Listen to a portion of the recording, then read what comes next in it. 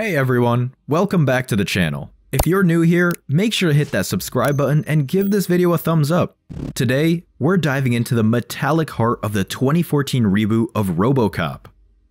We go on a journey to learn about a dedicated detective transformed into the cybernetic police officer known as Robocop, as he grapples with his identity and takes on a deeply corrupt system. Grab your drinks and let's dive right in. The film begins with a media broadcast from the Novak Element, a news program showcasing American peacekeeping robots in a country called Tehran, located in the Middle East. These robots are policing Tehranian civilians, demonstrating their tremendous power and capabilities at the cost of degradation of the civilians. Freedom fighters attack the robot army to deter the oppression of these new robot enforcers.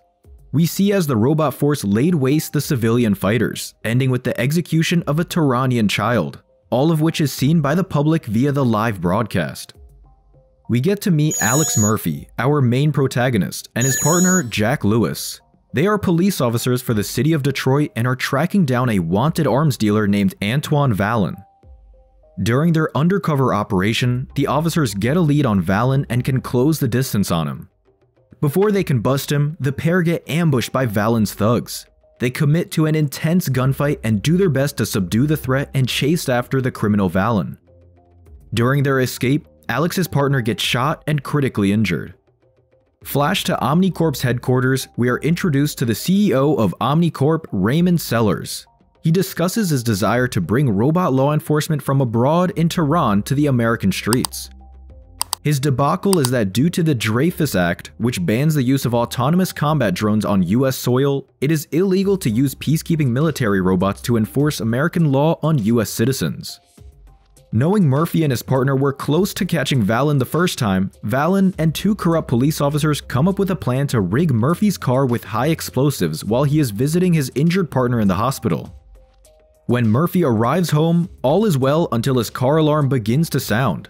He clicks his remote to turn the alarm off, but it's not working. When Murphy approaches the sounding vehicle, it bursts into flames in a fiery explosion, with Murphy alongside it. We see Murphy's mutilated body in critical condition after the bombing, and he is projected to have an extremely low chance that he will survive.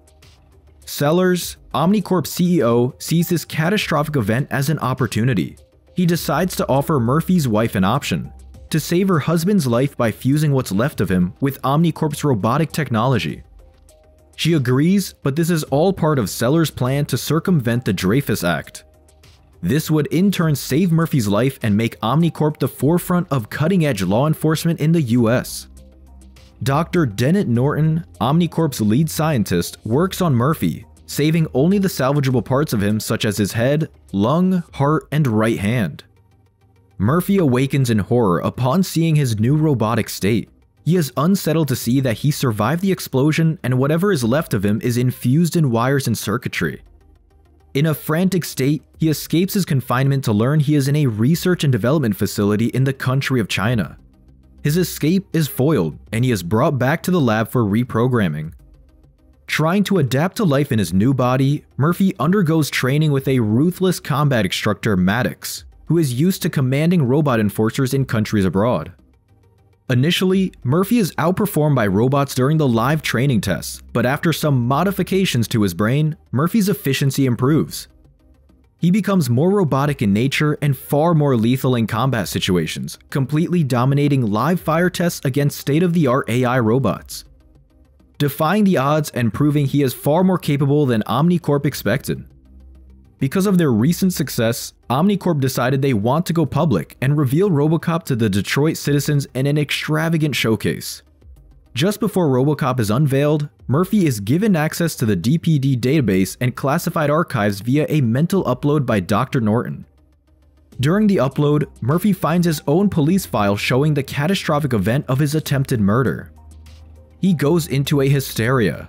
Dr. Norton, knowing that the entire world is awaiting the Robocop showcase, configures software to subdue Murphy's conscience from the Robocop machine. When the new Robocop is unveiled to the public, he begins assessing the criminal database live in front of the audience, identifying and arresting a wanted criminal in front of everyone, including his family. Demonstrating Robocop's abilities now exceed that of the human police officers. With access to all the police records and databases, Murphy begins to investigate his own attempted murder. He manages to narrow his search down by finding the same street thug he was investigating while he was undercover. He tells him that Valen has a weapons depot not too far from where they currently are and that he might be there. Robocop storms the depot and takes out Valen's henchman with lethal accuracy and efficiency, hoping to get closer to solving his own murder case. Upon identifying Valen, Robocop neutralizes him with a vengeful authority. He then scans Valen's weapons nearby.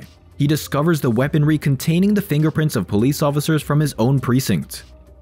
Walking into the police headquarters shot up and damaged, Robocop makes his way to his fellow police officers.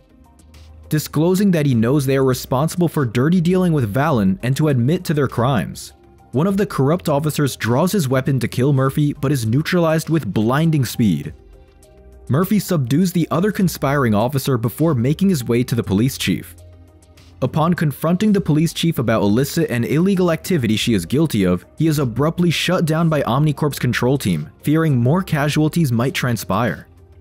Public opinion against the Dreyfus Act is swayed once knowledge of Robocop toking out corrupt police officers becomes virally promoted on local news. People seeing that having robotic law enforcement can be a good thing, which is exactly what OmniCorp wanted. OmniCorp, now in fear of Murphy's personal vendetta against the people who harmed him, decided to terminate the Robocop liability and start fresh with new, more controllable robot enforcers without human variables. Knowing OmniCorp's horrible plans, Dr. Norton sneaks back into his laboratory to wake up Robocop before Sellers' men can pull the plug on Murphy. He is able to reach him just in the nick of time and they are both able to escape the facility. Now understanding the true conspirators are the OmniCorp Corporation and Sellers, Robocop sets his sights on saving his family from the clutches of the evil CEO.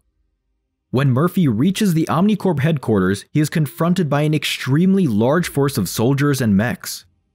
Putting everything he has on display, Robocop is able to get past the soldiers and neutralize one of the mechs before getting his arm caught underneath it. He shoots his arm off and is able to escape deeper into the facility thanks to the help of his partner. Navigating the building, Robocop is ambushed by Maddox, one of Sellers' henchmen. He uses a red device to interfere with Robocop's software, making Robocop's targeting system fail and easy pickings for Maddox.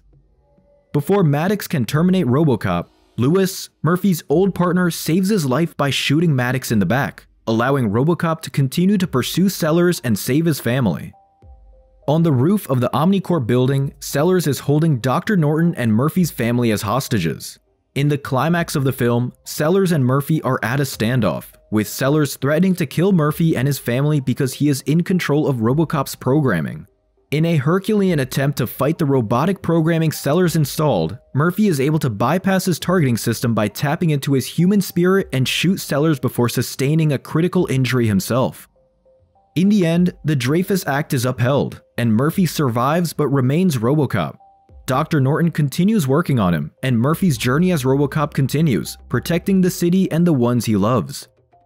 So, there you have it, Robocop 2014. If you've seen it, drop your thoughts in the comments below, and if there's another movie you want us to recap, let us know. Thanks for watching Cheeseburger Movies, and until next time, stay cinematic.